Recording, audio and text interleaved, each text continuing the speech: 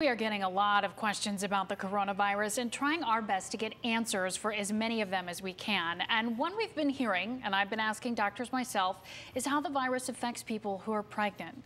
While the information out there is limited, researchers say it is reassuring. The data shows there's very little risk of mom passing a COVID-19 infection to the baby. There's also no finding of it in breast milk either.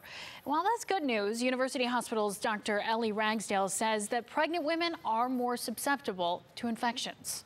If there's someone else that can go out in the house, to go to the grocery store, to pick up food, to put gas in the car, it should be someone else instead of the pregnant woman. There are lots of jobs that can be done from home, but there are jobs that can't be done from home. And at this moment, we're not recommending that pregnant women who need to go to work because their nurses or their physicians avoid going to work at this time. Pregnant women should continue routine care with their doctors, and they shouldn't expect to change their birth plans. If you have symptoms, your OB should be your first call to see whether testing is appropriate.